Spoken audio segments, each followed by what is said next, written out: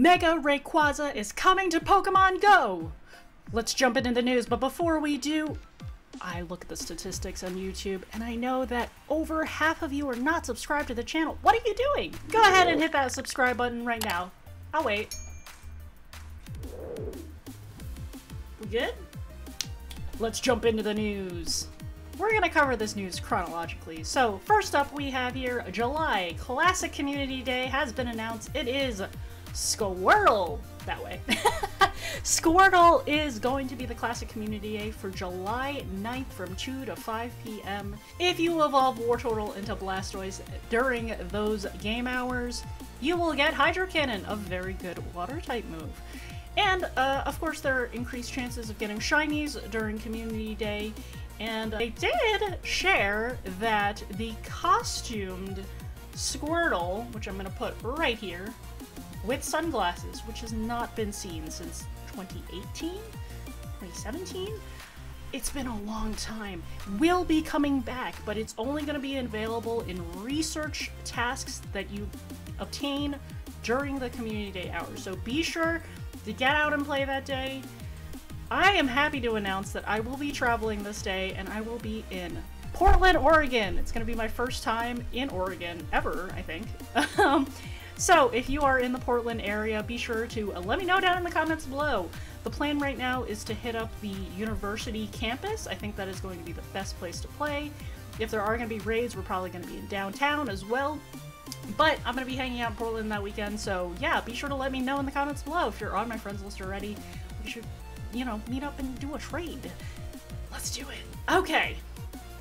Next event just announced today as part of the Hidden Gems season. We have an event which is like a fire and dark type event. Turtonator is going to be released in Pokemon GO for the first time ever, plus the shiny will be dropped at the same time. They rarely do this in Pokemon GO, so definitely a good opportunity to try to get as many Turtonator encounters as possible to increase your chances of getting shinies. Also dropping with this event is Mega Sableye. Mega Sableye, as you can see right there, is a pretty cool looking design. If you do Mega Sableye raids, there is a chance that the Sableye will be shiny from that raid, so if you're interested in getting shiny Sableye, this is a good opportunity for that too. That event will run from June 29th until July 2nd. Let's see how that goes. It's a short little event, actually. Not too long there. But I'm curious what the shiny odds are going to be, especially for Turtonator, since it's new. Hope to get the shiny. Let me know in the comments if you are a fan of Turtonator. Have you never heard of it before? Let's check it out. There are some event bonuses there too. You can read them right there. 25%.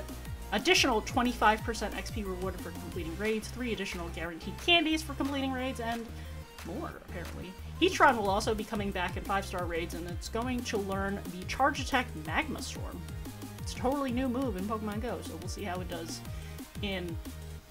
I don't think it's good for PvP or anything, but it is a really tanky, like, defensive Pokemon, so if you need a Fire or Steel type for some reason, yeah, it's a good, solid choice. So, yeah, Heatran. Also, it's a shiny potential, too, so shiny's already been released in Pokemon GO, so go ahead and go out and do some raids and maybe get yourself a shiny, get yourself a Heatran with Magma Storm. Lastly, there is some time to research there. You can earn premium battle passes and 15,000 XP and encounters with the event-themed Pokemon. Now, this event, too, they did talk about this, which is that you get to pick and choose your path. So there's like a Dark-type path, Dark-type Pokemon path, where you're probably going to encounter more Dark-type Pokemon, and there's like a Fire-type Pokemon path, where you're probably going to encounter more Fire-type Pokemon. We don't know which one's which and what's going to be in what yet, but yeah, check it out. Make your choices, and hopefully you get some good shinies and good Pokemon out of that. Last piece of news I'm going to drop here is, of course, Mega Rayquaza has been announced for the Go Fest season. This summer, August 2023, Mega Rayquaza will be debuting in London and Osaka, as well as in New York City. Plus, it'll be available during Global Go Fest as well on the Sunday game day. Now, if you don't have a ticket for any of the Go Fest, you will not be able to accrue any Mega Energy which is what's required to Mega Evolve a Rayquaza into Mega Rayquaza. Also, this one is kind of a unique Mega in that you need an item in order to give Rayquaza a special move, and once you get that special move, and if you have enough Mega Energy, you'll be able to Mega Evolve it. So it has to have the special move in order to potentially Mega Evolve if you wanted it to.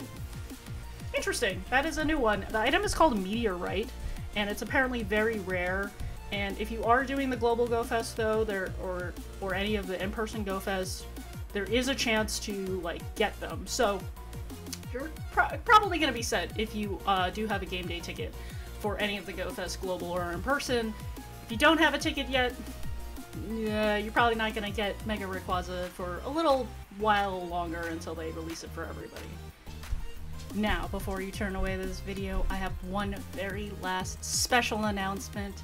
I'm going to be holding a giveaway for a Global Go Fest ticket. All you have to do is be a subscriber to the channel and type the secret word in the comments below. The secret word for this video is ketchup.